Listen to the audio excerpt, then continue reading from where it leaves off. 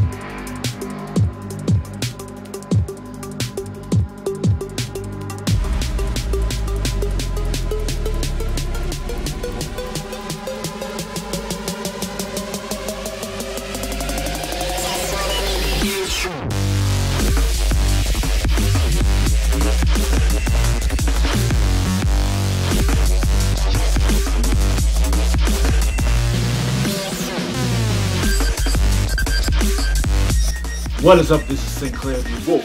Right. I'm gonna make this video about what I expect out of Tekken 7 if there's a Season 5 or whether it's Tekken 8 coming up next. So I'm gonna talk about one, the current state of Tekken 7, and it's currently in Season 4.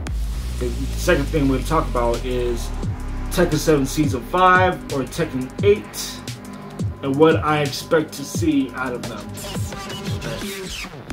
Yeah, what I would like out of Tekken 7 if there's a Season 5 or if Tekken 8's coming up next. I'm going to let you know what I would like to see. Alright, but first we're going to talk about the current state of Tekken 7. Like, the last Tekken 7 video I've uploaded was the Tekken 7 Season 4 finale, in which I used Eddie Gordo, Armor King, and Leroy Smith, and just edited it from there because, and went back to Tekken Tag Tournament 2. I've been playing Tekken Tag Tournament 2 and Tekken 6, okay? So I went back to my PS2 to play those. Alright, but as far as Tekken 7, that was it when I played using Eddie, Armor King, and Leroy Smith, and uploaded the Tekken 7 Season 4 finale. You know, I mean, to me, honestly, I mean, it really doesn't offer anything fresh. I mean, I know that there was recently an update in which more customization items were made available, but that just wasn't enough. It wasn't enough for me to want to go back to the game. All right, at this point, Tekken 7 has really become repetitive, and there's no incentive or anything to motivate me to really get back into it. Like, what it would take for me to go back to Tekken 7 is if they have a Season 5 and they add a Tekken Force mode or scenario campaign.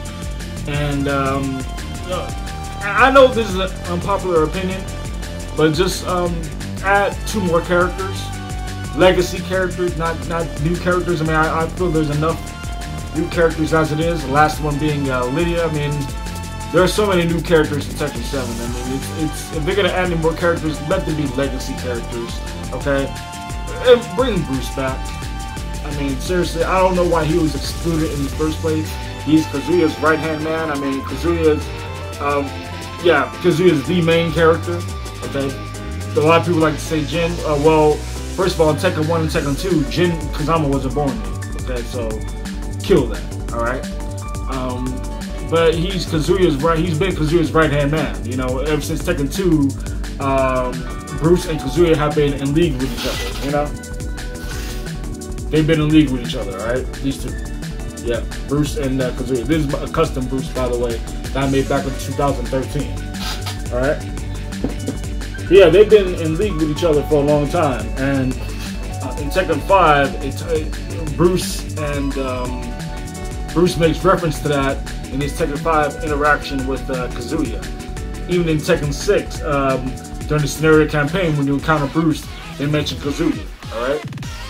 And him being over your best, I think it was somebody, Nina or Anna, it was somebody who said something about Bruce and Kazuya being old friends or something like that. But anyways, yeah, what I'd like to see if there's a Tekken 7 Season 5, what will motivate me to get back into Tekken 7 will be the addition of 2 characters. I mean, I'm thinking either Bruce and Rodeo Montana from Tekken Mobile, or it could be Bruce and Ancient Ogre. It could be Bruce. It could even be Bruce and Revenant. You know. But if it's but if it's like around 3, let it be Bruce, Ogre, and Revenant. All right. And also, I feel they should add stages from Tekken Mobile into Tekken 7, like the what do you call it?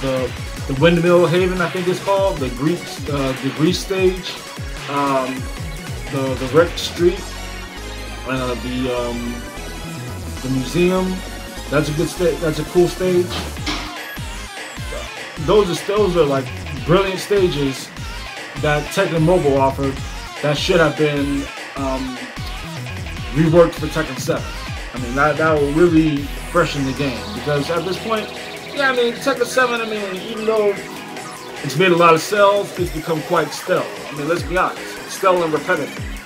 And there's always, so I mean, and who wants to keep playing treasure battles? Who wants to keep continuing to play online to encounter cheaters, lag glitchers? It's the same thing over and over again. So it's like, it's sad when you have to go back to Tekken Tag Tournament 2 and Tekken 6 in order to get a fun, replayable experience. You know, it's sad. So I feel that Katsuhiro Harada and the Tekken Project team really, I mean, if they really want Tekken 7 to finish off on a good note, they should do a Season 5, implement the elements from Tekken Mobile, like for example, like the story and the characters from Tekken and the stages. They need to implement the story, the characters, and the stages from Tekken Mobile and bring them over to Tekken 7 if they really want to end Tekken 7 on a good note. You know, I mean, right now, because the end of right now, I mean, really, it's leaving a sour, foul taste in the mouth of us gamers. Okay. Including myself. I haven't been back to Tekken 7 since. I've been playing Tekken Tag Tournament 2 and Tekken 6. Okay, so that's something we need to. That's something that, I mean, in my opinion, that we need to add in order for Tekken 7 to be remembered as the epic Tekken game. Because right now it's known as the lackluster, bugged out, flawed game with a lot of problems, you know. Alright, but as far as Tekken 8, if they decide to go along with Tekken 8, which they will eventually, I feel that they should do Season 5 first. But if they do go to Tekken 8, when they go to Tekken 8, I'm expecting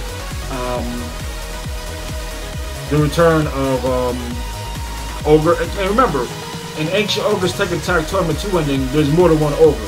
There isn't just one Ogre.